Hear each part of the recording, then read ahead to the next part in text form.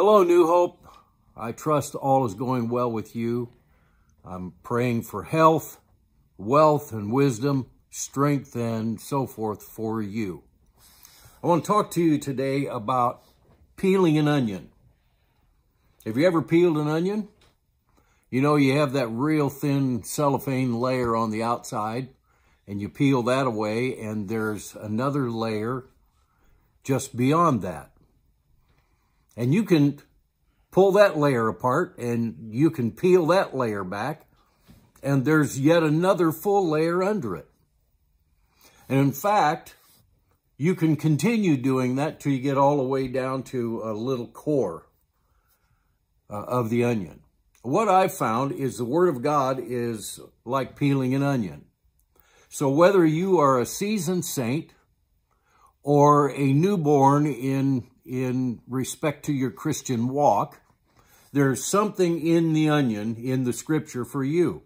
So whether you're just peeling back that first layer, or in fact you're delving deeper into the Word and you find one more layer of truth that helps answer your questions, that's what the scripture is all about.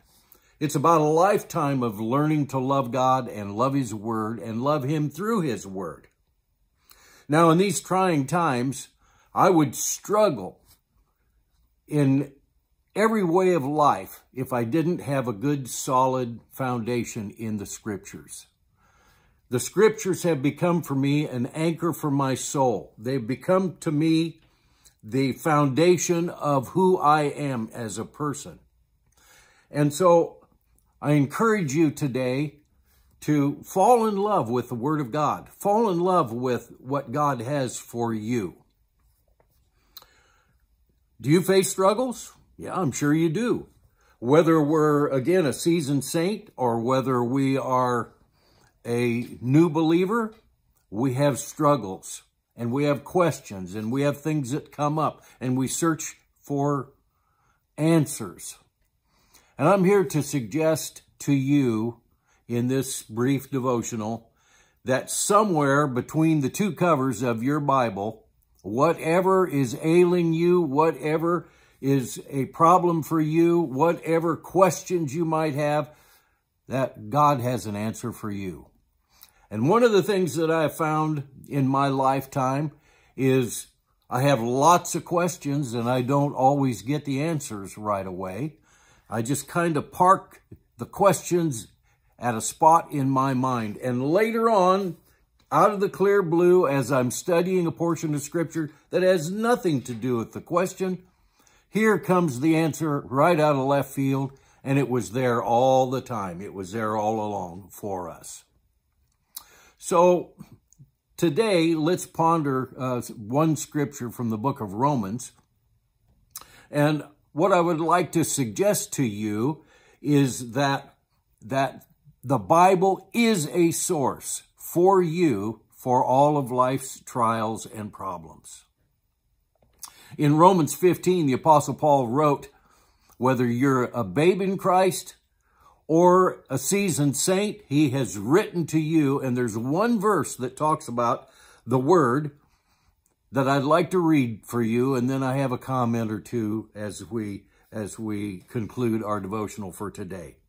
Romans 15 and verse 4, it says this, "For whatsoever things were written before were written for our learning," or education, "that we through endurance and the comfort of the Scriptures might have hope."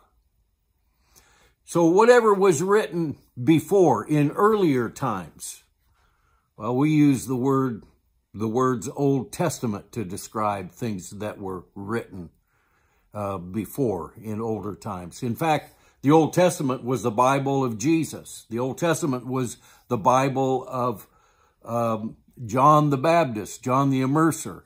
The Old Testament was the Bible for all of the disciples and for the Apostle Paul.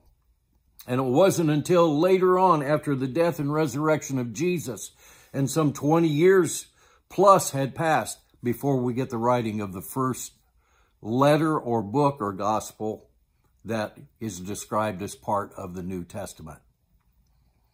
Don't fear reading the Old Testament. Don't fear reading the Bible. Just ask God to open His Word to you. Get in a place where you're alone with God, and maybe you have some real quiet worship music in the past, and come into His courts with thanksgiving in your heart.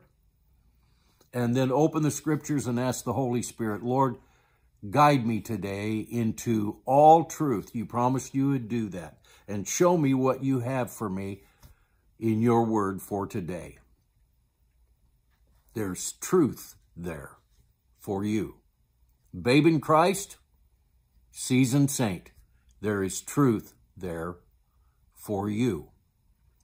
So with a little God-given perseverance, and with the encouragement provided in the Scriptures, we might have hope. Even in the midst of a horrible epidemic. Even in the midst of seeming lawlessness from sea to shining sea.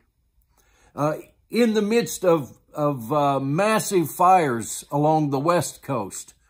Hurricanes in the Gulf, and so forth. Even in the midst of all of that, in the midst of all the terrible stress that we have in life, God is still on the throne, and He still has an answer for you.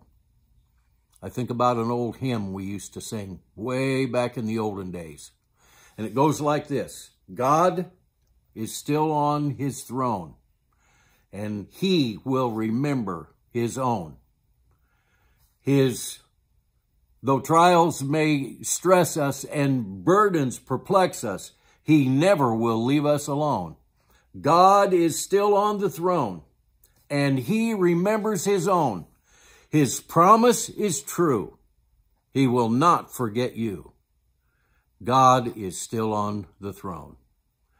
With that, we say, God bless you, shalom, and may the Lord bless you and keep you.